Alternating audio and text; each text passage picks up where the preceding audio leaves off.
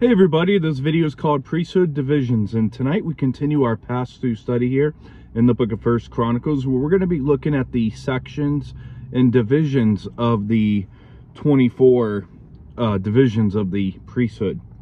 So chapter 24, as we're moving toward the finish line for the first part of Chronicles, chapter 24 verse 1 starts out like this. Now these are the divisions of the sons of Aaron.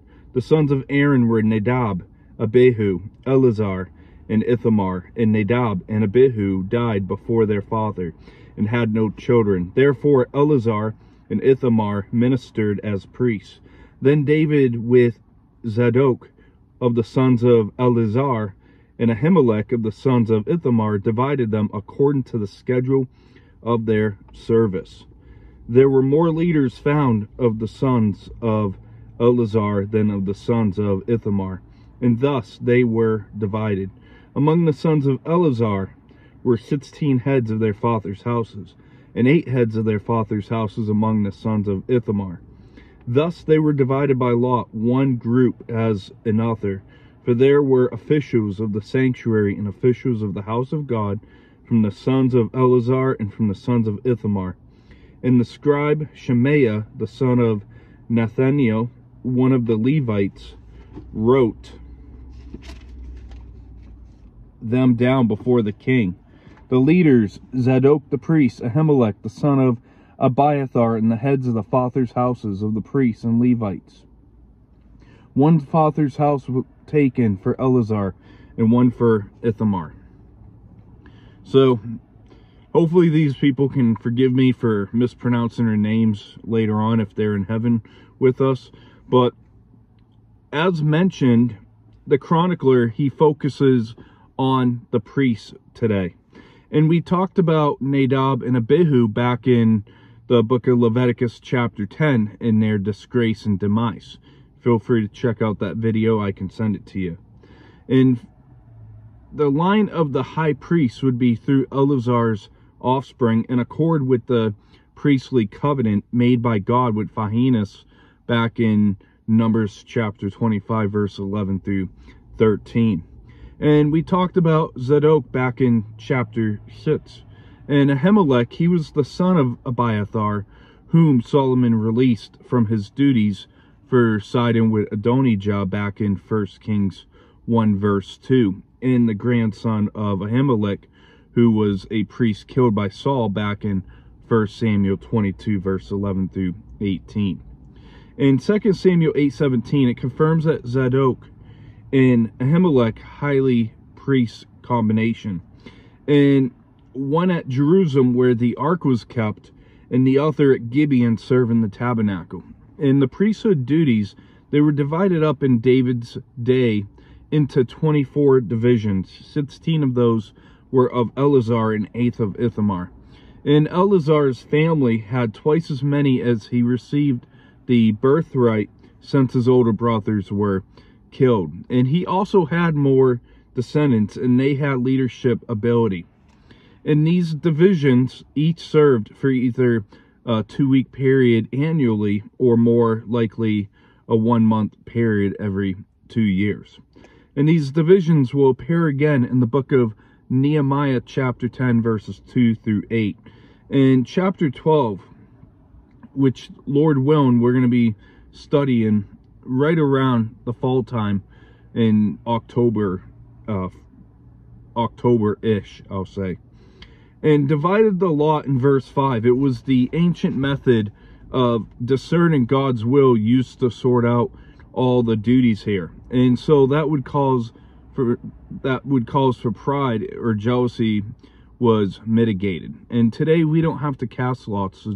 You know, when you think of casting lots, you can think of like rolling dice, and whatever the outcome is what God's will is. We don't need that today because we have the Holy Spirit with us. And verse 7 through 19 says, Now first lot fell to Jehoiarib, the second to Zedaiah, the third to Harum, the fourth to Serorim, the fifth to Malchijah, the sixth to Mijamin, the seventh to Hakoz, the 8th to Abijah, the 9th to Jeshua, the 10th to Shechaniah, however you say that one, the 11th to Eliashib, the 12th to Jacob, the 13th to Huppah, the 14th to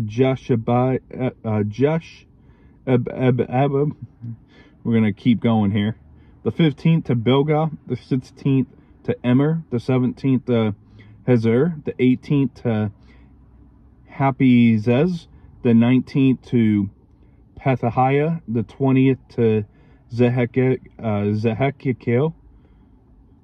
the 21st to Jashin, the 22nd to Gemu, the 23rd to Delilah, the 24th to Maziah. This was the schedule of their service for coming into the house of the Lord, according to their ordinance, by the hand of Aaron their father, as the Lord God of Israel had commanded him. So verses 7 through 18, it's another part of the Bible where if you're having a baby to come and you want to have a unique name, start going through the Chronicles or the genealogies of the Old Testament here. But the chronicler, he divides the lot here into 24 sections. And I want to point out again verse 10 where it says the 7th to Hakkoz, the 8th to Abijah. So Abijah was of the division of Zacharias. John the Baptist's father is listed. And David knew, because there were so many of descendants of Aaron by this time, that the priests should be divided so they could be fairly or assigned privileged service in the temple. In verse 20 through 30 to wrap up, actually 20 through 30 here, says, and the rest of the sons of Levi, of the sons of Amram, Shebael, of the sons of Shubael, Zedaiah, concerning Rehabiah, of the sons of Rehabiah was the first Ishiah, of the Izharites, Shelomoth, the sons of Shelomoth, Jehath, of the sons of Hebron, Jeriah was the first, Amariah the second, Jehaziel the third, and Zechamiam the fourth, of the sons of Uzziel, Michka, of the sons of Michka, Shemer, the brother of Michka, Ishiah, of the sons of Ishiah, Zechariah. The sons of Merari were Mali and Mushi, the son of Zaiziah and Benel. The sons of Merari by Jaiziah were Beno, Shoham, Zachar, and Ibri. Of Mali, Eleazar, who had no sons. Of Kish, the son of Kish, Jerahmeel. Also the sons of Mushi were Mali, Eder, and Jeremoth. These were the sons of the Levites according to their fathers' houses. So the chronicler here is given a remaining list of the sons of Levi, and they were the descendants of Kohath's son Amram, who weren't of the family of Moses and Aaron, as seen back in Exodus chapter 6, verse 18 through 27. And finally, to wrap up the verse here, in 31, it says, these also cast lots, just as their brothers, the sons of Aaron, did in the presence of King David. Zadok, Ahimelech, and the heads of the fathers' houses of the priests and Levites, the chief fathers, did just as their younger brethren.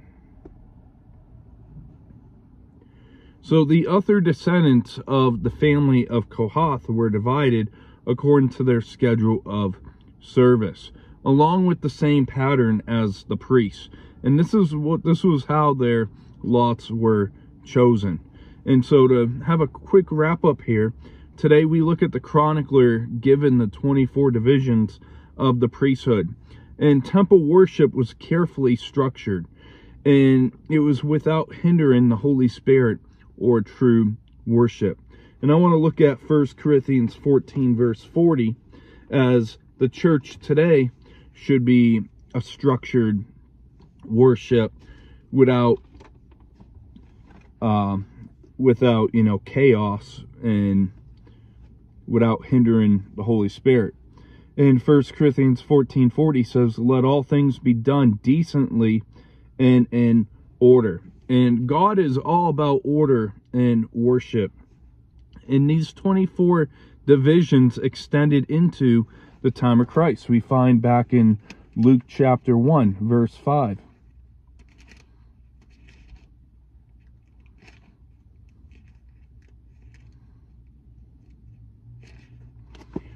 Luke 1, 5-9 says, there was in the days of Herod, the king of Judea, a certain priest named Zacharias, of the division of Abijah.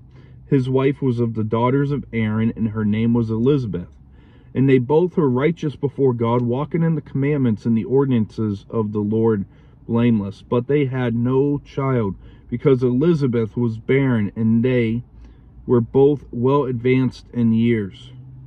So it was, while that they were serving as priests before God in the order of his division, according to the custom of the priesthood, his lot fell and burned incense when he went into the temple of the Lord.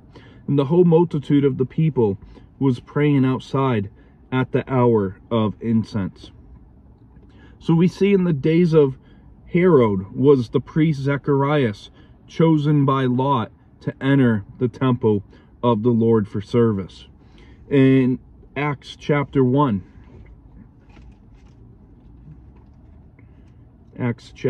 verse 26, says here, and they cast their lots, and the lot fell on Matthias, and he was numbered with the 11 apostles. So lots were even used in the early church. We see the lots being used when Judas was gone and they had to appoint another apostle, and Matthias was chosen through the lot.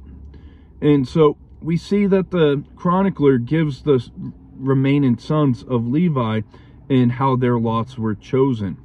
And that's going to wrap up for tonight, and we'll see you again on Saturday. There will be no Topical Saturday once again, as we're going to continue in chapter 25 looking at the musicians, and we're going to talk some on worship. So I hope you have a great rest of your week, and we'll see you this weekend. God bless.